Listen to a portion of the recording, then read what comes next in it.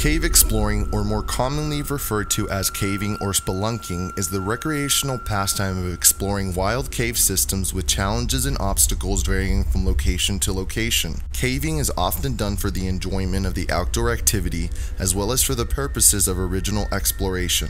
Virgin cave systems comprise some of the last unexplored regions on Earth, and much effort is put into trying to locate, enter, and survey these undiscovered territories. In well-traveled regions, the most accessible caves have already been explored, and gaining access to new cave systems often requires cave digging or cave diving, and vast experience with cave exploration and/or rock climbing. The three general rules of any cave exploration expedition is to take nothing but pictures, kill nothing but time, and leave nothing but footprints. Caving is also described as an individualist team sport, as cavers can often make a trip without direct physical assistance from others, but will generally go in a group for companionship or to provide help during times of emergency. This is why having at least 4 people in your group is so important. If someone is hurt or stuck, one person should stay with the injured party while the other 2 return to get help. And make sure your cave team has a first aid kit, extra food and water for the people staying behind, as well as the people going for help. Even when these well-intended principles and rules are followed, many difficulties and obstacles can and will unexpectedly arise during a caver's explorations. These difficulties may include, but are not limited to, absence of natural sunlight beyond the cave's entrance, tight squeezes, water hazards, disorientation, falling objects, rainy weather, flooding, dead ends, unstable grounding, humidity levels, soft spots, echoing, hypothermia, paranoia, claustrophobia, and various other unforeseeable hazards that classify caving as an extreme sport. Though not commonly considered as such by longtime enthusiasts, many of these precautions are enforced due to prior cavers' experiences that ended in near-fatal circumstances. The most notorious and recent cautionary tale is that of John Edward Jones. John Edward Jones loved cave exploring with his family as a boy and teenager. His father frequently took him and his brother Josh on caving expeditions in Utah when they were children. The boys learned to love the underground world of dark mystery that not many ever get to witness in their lifetime. John's most recent destination of interest was Nutty Putty Cave, located west of Utah Lake in Utah County, Utah. The cave had been first developed in the 1960s by Dale Green and was temporarily closed in 2004 after a near-fatal incident with 2 Boy Scouts. The 2 Boy Scouts had nearly lost their lives in separate incidences in the same area of Nutty Putty Cave, where John would soon meet his untimely demise. The 2 Boy Scouts had become trapped within a week of each other, and in one of the cases, rescue workers took 14 hours to free a 16-year-old scout, making him much smaller than the 6-foot, 200-pound John Jones. The cave had only been reopened for 6 months in 2009 when John and 10 other friends and family members decided to enter the cave during Thanksgiving week in 2009. The excursion, organized by John's brother Josh, would be John's first and last expedition into the cave system as an adult male. November 24th, 8 p.m. According to various news articles cited in the description of this video, the timelines of events are as follows. At around 8 p.m., John Edward Jones entered Nutty Putty Cave local time on the evening of Tuesday, November 24th, 2009, just a few days before Thanksgiving. John, 26 at the time, and Josh, 23, along with 9 other friends and family members, decided to explore Nutty Putty Cave as a way to connect with each other ahead of the holiday weekend. At age 26, John was happily married, had a 1-year-old daughter, and was expecting another child the following year, and was attending medical school in Virginia. He had come back home to Utah to spend some relaxing holiday time with his family. It had been years since John was in any cave system, and now weighing in at around 200 pounds and over 6'1", he wasn't the flexible young boy he used to be. November 24th, 9 p.m. About an hour into the cave expedition, John decided to find the Nutty Putty Cave formation known as the Birth Canal, a tight passage that spelunkers must crawl through extremely carefully to avoid possibly fatal consequences. He mistakenly found what he thought was the Birth Canal, but in actuality was the edge push section of the cave. He inched his way into the narrow passage head first, moving forward using his hips, stomach, and fingers. But within minutes, he'd realized he'd made a grave mistake. John knew he didn't have enough room to wiggle back out of the way he'd come in.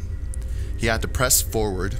He tried to exhale the air in his chest so that he could fit through a space that was barely 10 inches across and 10 inches high, about the size of the opening of a clothes dryer. But when John inhaled again and his chest puffed back out, he got stuck for good. John's brother was the first to find him. Josh tried to pull at his brother's calves to no avail. Then John accidentally slid down into the passage even further, becoming trapped worse than before. His arms were now pinned beneath his chest and he couldn't move whatsoever. All John and Josh could do at this point was pray. They both knew they needed search and rescue teams.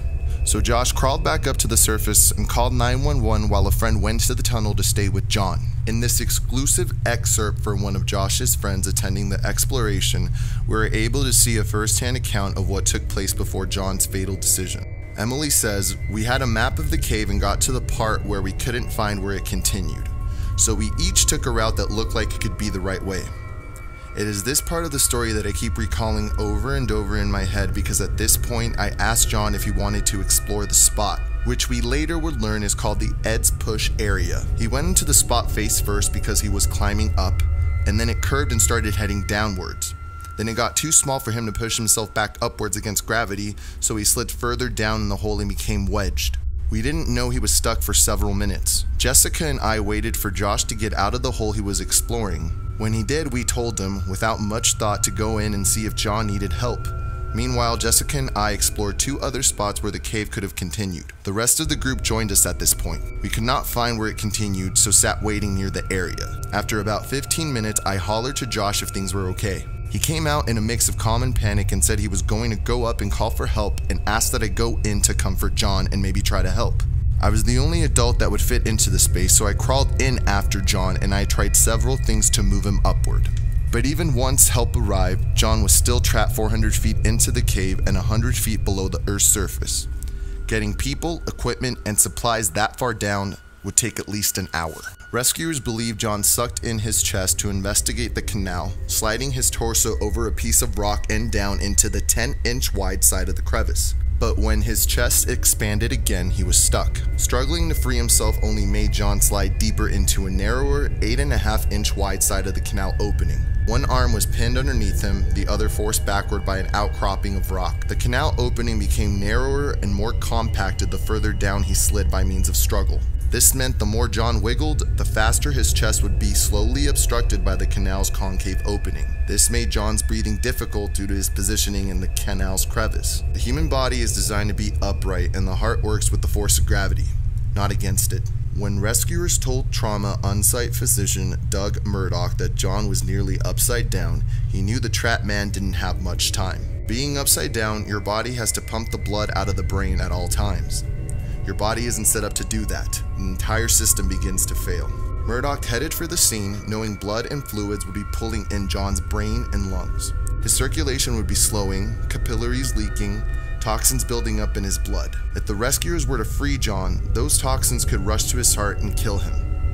There are very few studies about the long-term effects of being upside down, but Murdoch thought John might have 8 to 10 hours left to live. November 25th, 12:30 a.m. The first rescuer to reach John was a woman named Susie Motola, who arrived at about 12:30 a.m. on November 25th, 2009. Susie met 2 other rescuers and descended into the cave through a rocky hole on top of a large hill in the West Desert. They traversed its chambers for about 30 minutes before reaching the 135-foot tunnel where John was stuck. At that point, John had been trapped for around 3.5 hours. Crawling on her belly, Susie Motola inched her way through a cramped limestone tunnel.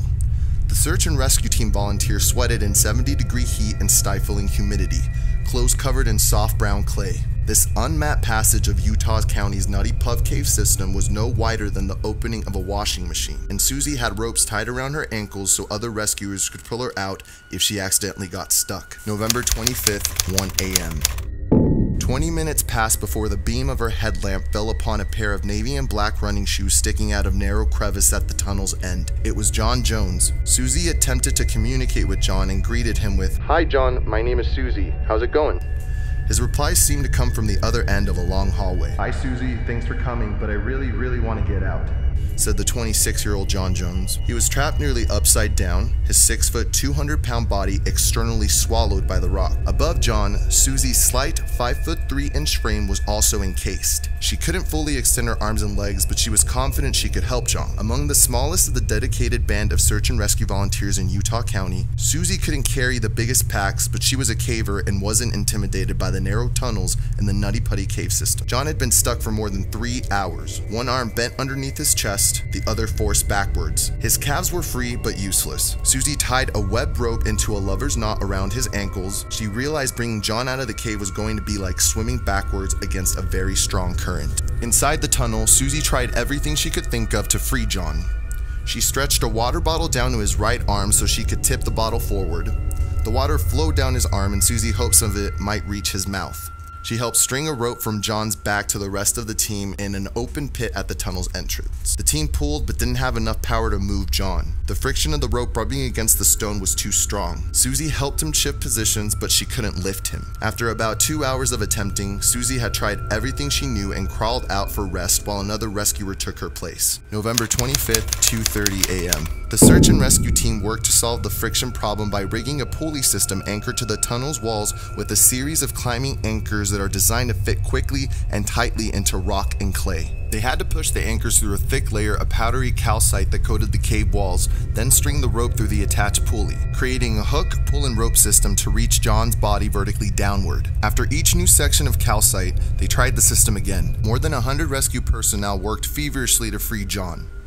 Utah County Sheriff Lieutenant Tom Hodgins knew about the damaging effects of what this particular cave could do. Hodgins was there 6 years ago when a 16-year-old boy got stuck in the same tunnel that trapped John. It took crew members 14 hours to free the boy, and the teen spent 3 days in the hospital afterwards. When a second person got stuck at Nutty Putty less than a week later, state officials closed the cave back in 2006. Sean Roundy, one of the rescue workers on the scene, explained the difficulties of exploring Nutty Putty Cave. Most of the passages were dangerously narrow, even at the entrance where warning signs had been placed, and now, with John trapped inside the cave, time was running out. The downward angle at which John was trapped was putting great stress on his body because such a position requires the heart to work incredibly hard to continuously pump blood out of the brain. When the body is right side up, gravity does the work without causing additional strain on the heart. Rescuers tied John with a rope connected to a series of pulleys. Everything was ready and they pulled as hard as they could.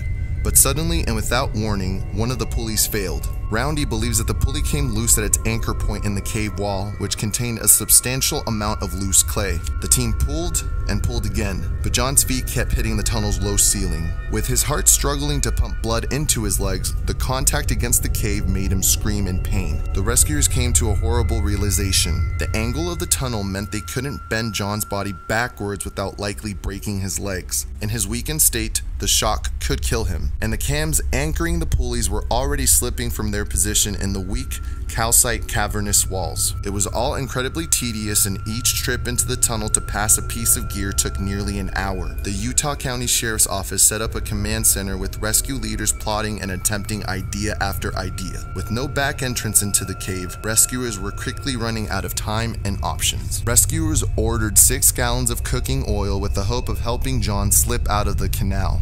They even considered explosives, but quickly determined neither idea would be time effective. Drills and chisels continued to arrive throughout the day, but the larger equipment was too big to position near John.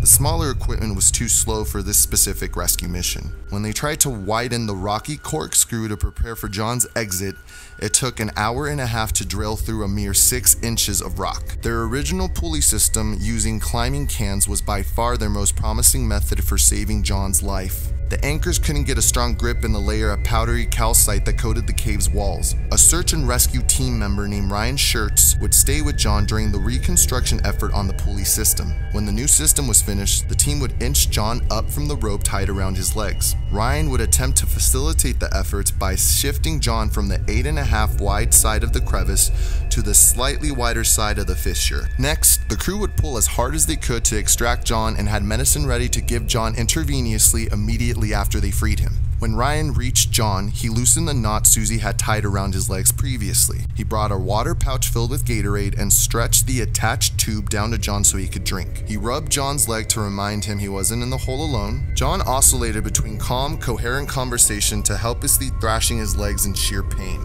November 25th, 4 p.m. When the pulley system was finished around 4 p.m. on November 25th, John had been trapped for almost 19 hours, but rescuers had finally had the power to pull him out. The rope was strung through nearly 15 tandem pulleys drilled into the wall of the cave. Closest to John, the rope went through a natural arch in the wall just above the crack where he was trapped. Ryan tried to prepare John for what was about to happen. Ryan said, "Okay, John, I need your help. I need you to make sure you are pushing with your hands. I'm going to push you towards the wide side of the fissure."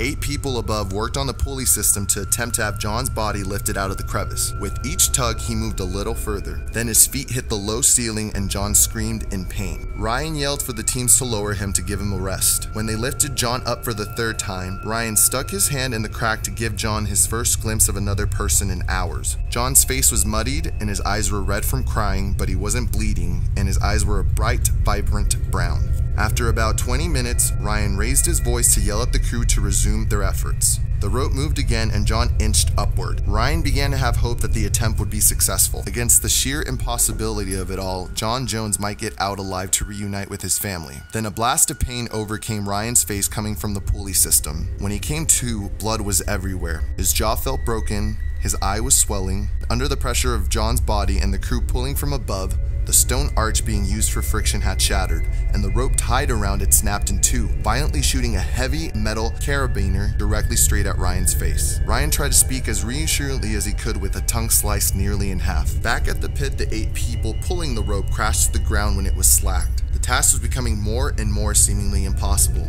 Ryan's father, Dave Schertz, who was also working the rescue line, saw Ryan's face covered in blood. He worried his son might have a concussion, a cracked skull, or had even lost an eye. As paramedics assessed the extent of the damage, Ryan told his father it was okay to go back into the tunnel. Someone had to stay with John. Dave reluctantly crawled in. While he waited for a drill to make a new pulley hole, Dave tried to wrap a rope around John's wrist. He lowered himself into the wider end of the crack, but it was too tight to work the rope all the way around John. He asked John to suck his stomach in, but he didn't respond. Then it was Dave who was stuck. It took him 15 minutes to crawl out of the crack. When he got the drill, Dave stood in the crack next to John, pointed up, drilling madly, struggling in the damp, humid conditions. He tried to pull the pulley in and found the hole was too small. He drilled the second hole and pushed the pulley through there. He was exhausted. At returning to the surface, Dave pulled Utah County Sheriff Lieutenant Tom Hodgins aside and said, "John's dying right now. He has a heartbeat, but he's had difficulty breathing before I got there." November 25th, 11:56 p.m.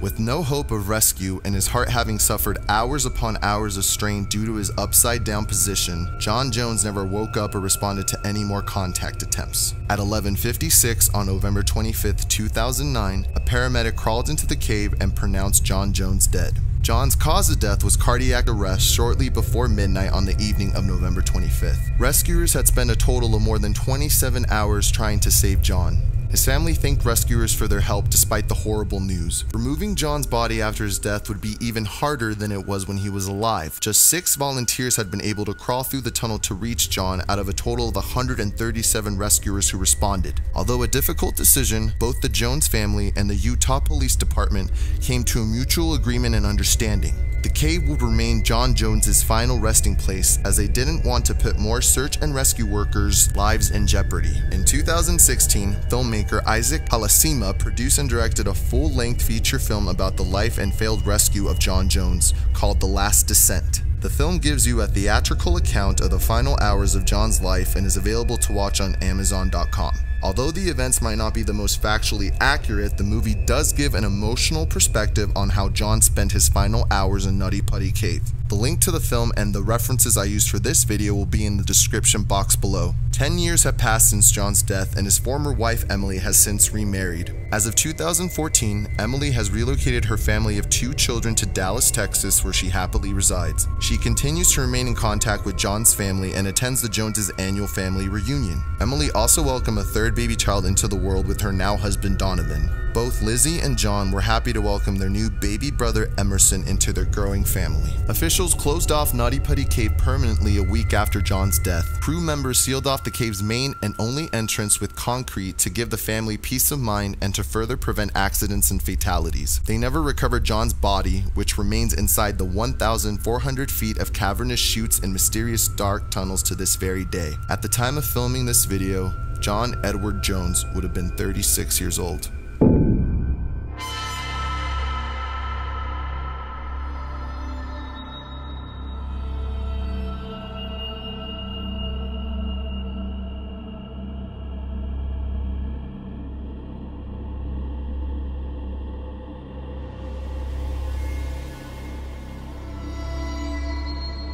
We lay, my love and I, beneath a weeping willow, but now alone I lie, and we